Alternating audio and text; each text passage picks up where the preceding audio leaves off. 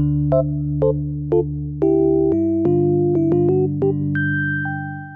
to HSC Economics Made Easy. This video is part of a series on fiscal policy. In my previous videos, I analyzed how fiscal policy can be used to influence economic activity, resource allocation, and income distribution. Today, I'm going to talk about whether they've been effective. One limitation that fiscal policy faces is time lag.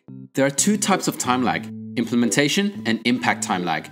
Compared to monetary policy, fiscal policy has a longer implementation time lag. This can happen because many discretionary changes to the budget often needs to go through first the House of Representatives and then the Senate.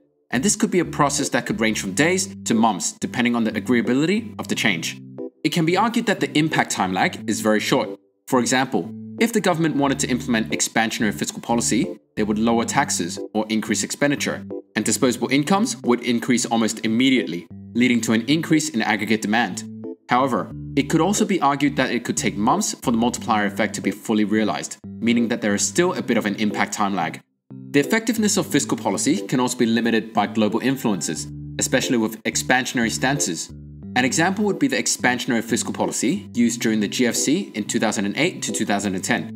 Some estimations suggest that the fiscal stimulus boosted Australia's real GDP by 2.75% in 2008 to 2009 and 1.5% in 2009 to 2010. This helped to keep negative growth to only 1 quarter, technically avoiding a recession. On one hand, we could say that the fiscal stimulus had some success, but it nonetheless comes to show that fluctuations in the international business cycle can affect the Australian economy despite counter-cyclical policies. In Australia, political influences can impact the effectiveness of fiscal policy as well. Differences in economic ideology can often mean conflicting objectives. This could cause a deadlock in Parliament, causing none of the objectives to be achieved, or at least implementation time lags. As mentioned previously, changes in fiscal policy might get through lower house, but get rejected in the upper house, especially when different parties have the majority in each of the houses. The election cycle can also have an influence. Because federal elections happen every 3 years, the strategy of the federal budget is often contained in a 3-year time frame. Fiscal policy often becomes, or at least appears, more expansionary in the year of an election, as politicians often want to show off how much they're spending or the tax cuts that they have delivered. And contractionary policies to achieve fiscal consolidation usually immediately follow an election.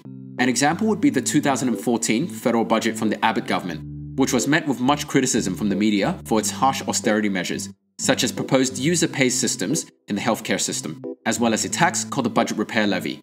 And then in the following 2 budgets, there were more expansionary initiatives, such as asset tax write-offs for small businesses. As a side note, I want to cover a 4th objective that fiscal policy could aim for. This is not explicitly in the syllabus, but it could help you better understand Australian fiscal policy examples. Between winning the election in 2014 and 2020's coronavirus, the Liberal government was very focused on fiscal consolidation, which is to bring the budget from deficit to surplus. Have they been successful in achieving this objective? In 2019, Treasurer Josh Frydenberg announced that Australia was projected to reach a surplus, so over the 6 years in government, they have made progress towards this goal. But with the effects of the coronavirus on economic activity, the government has had to forego this objective and take an expansionary stance. It's also worth noting that the road to fiscal consolidation has not been smooth.